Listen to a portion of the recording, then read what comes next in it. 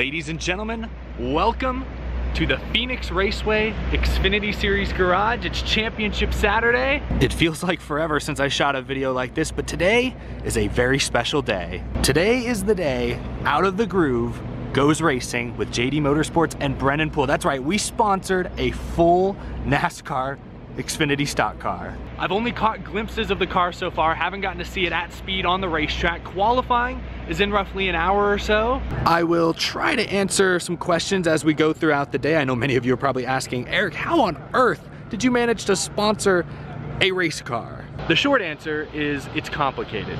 The medium answer is I've made a lot of friendships, great partnerships over the last few months, couple of years, and that allows me to do some things that otherwise would likely be impossible. Is your wrist gonna be sore before qualifying, Brennan? I don't think so.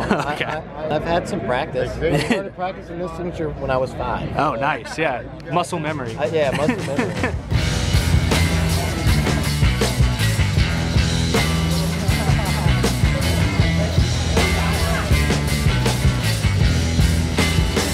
The Xfinity Series cars are lined up, and engines are beginning to fire for qualifying just moments away.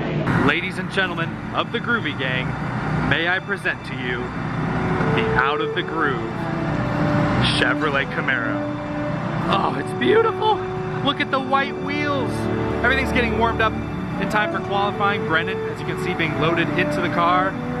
This is exciting. The moment is here. Qualifying is up first. This is gonna be my first time seeing the car make a lap at speed. Oh, this is so crazy.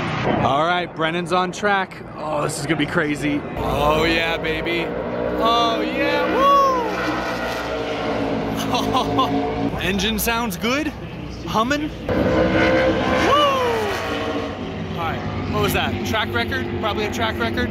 Maybe the fastest lap in NASCAR history? I don't know. No, P3 on the board so far. We're in the show. We're in the show. Nice job. Kept it out of the wall. Kept the car yellow, not blue. That's most important. Mom, you haven't been into a race in 15 years. What do you make of NASCAR?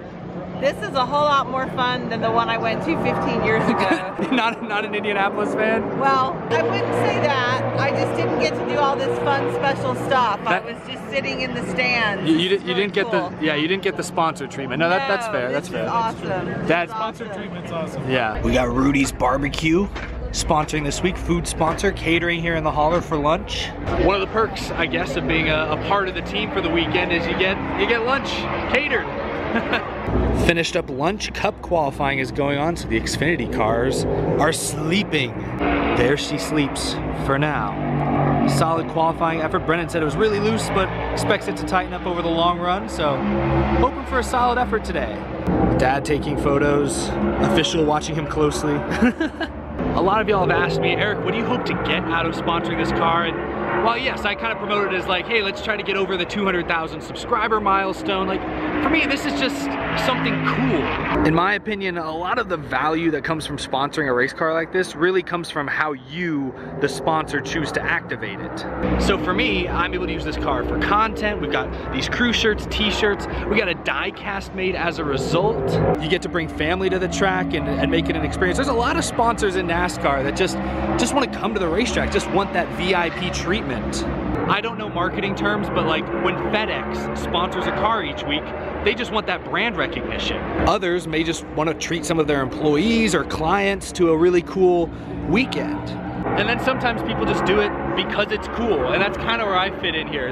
I've been a lifelong race fan. I've always dreamed of having a major role, a major part in this sport, and when the opportunity was presented to me to get my logo on a real race car for a affordable, a reasonable price, something that I was okay signing off on, I had to take it. Like, it's just, I may never get this opportunity again. It's fun for me, it's fun for my family. Like I said, I think it's fun for you guys watching at home. The comments you guys have left to me have made this whole investment, this whole venture worthwhile. But again, sponsoring a NASCAR race car means something a little different to every single company and to every single race team.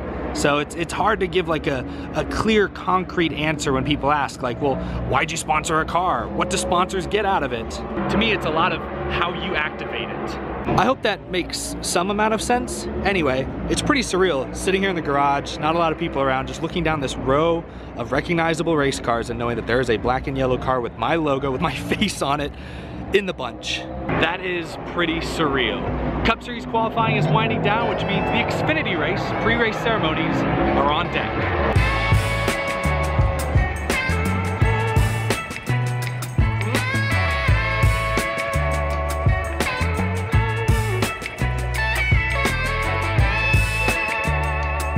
God, that is so ridiculous.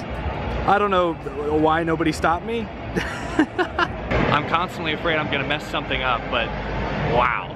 Many of y'all have asked why I chose to put my face on the hood instead of just the Out of the Groove logo by itself, and the way I see it, the first time you ever come across one of my tweets or one of my YouTube videos, you're always gonna see this profile picture. So I'm hoping that if you're up in the grandstands or watching at home on television and you see this on a race car, the next time you then go on Twitter or YouTube and you see that same picture, you might be like, hey, I think I saw that on a race car. I should click on it. I should watch this video, or maybe follow on Twitter. I guess that's what my thought process was.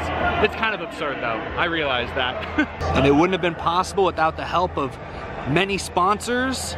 Many of them have been with Out of the Groove for a long, long time, sponsoring episodes of my show. Mac Door Systems, one of Brennan's partners, stepping up in a huge way. Really appreciate their support. And the Groovy Gang, the first 250 who pre-ordered the diecast have their names here on this rear deck lid. Shout out to you guys. This is insane. Appreciate you being such a good sport and wearing this ugly mug on your shoulder. I think that's the coolest part of the whole car. That's my favorite part. You're too kind. You're too kind.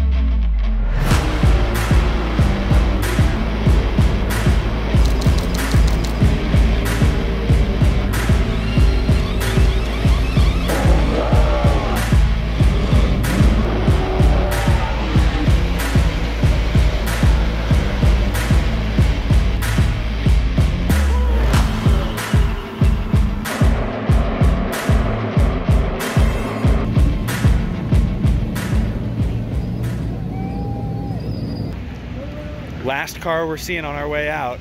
They haven't loaded it back up yet. This is insane. I love all the details. I love the door handles.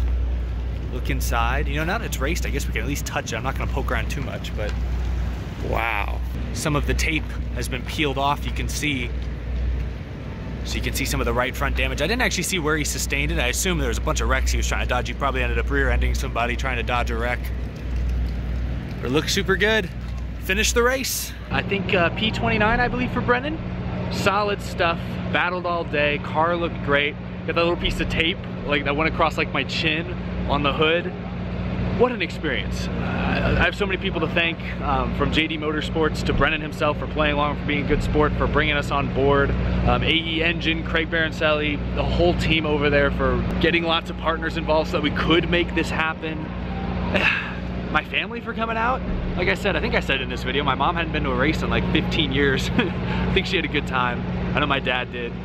Just pretty crazy. I started this show my freshman year of college because I didn't have any race fans to talk to. I wanted to make connections somewhere in the online racing community. I wanted to be a part of the conversation. And to see where the show has grown, to see we're on the racetrack racing and the NASCAR championship race, I don't know, I just never would have thought it was possible. So it wouldn't be possible without all of your support. So for that, I want to say thank you for that, for watching this video, and for being a part of the journey.